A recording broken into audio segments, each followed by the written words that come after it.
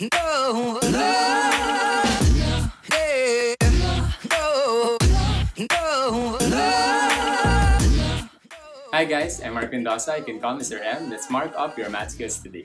This video is about continuity on a closed interval. But before we proceed to our main topic, let us have a discussion of some preliminary concepts. A function f of x is said to be continuous on an open interval ab if it is continuous at every point on the interval ab. You may refer to the graph for the illustration. And how do we know if a polynomial, rational, or square root function is continuous in an open interval? A polynomial function is continuous at every real number. A rational function is continuous at every number in its domain. A square root function is continuous at every number in its domain. Now, let us have our main discussion. What is continuity on a closed interval? A function f of x is said to be continuous in a closed interval ab if, first condition, it is continuous on the open interval ab. For the second condition, it is continuous from the right of a, meaning the value of f of a exists. The limit of f of x as x approaches a from the right exists, and the limit of f of x as x approaches a from the right is equal to the value of f of a. These three subconditions must be satisfied for us to say that it is continuous from the right of a.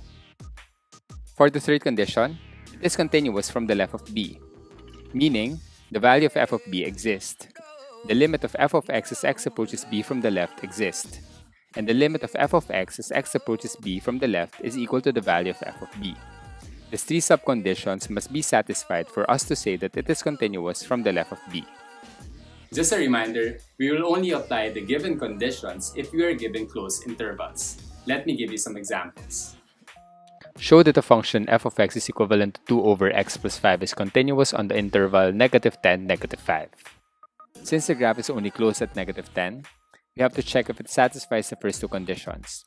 For the first condition, since it is a rational function, the function is only defined if x plus 5 is not equal to 0. Therefore, it is continuous on the open interval -10, -5. For the second condition, let us check if it is continuous from the right of -10. The value of the function at x is equal to -10 is -2 over 5.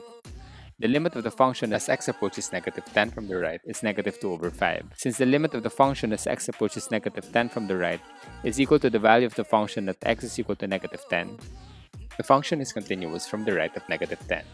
Since the two conditions are satisfied, the function is continuous on the open interval -10, -5.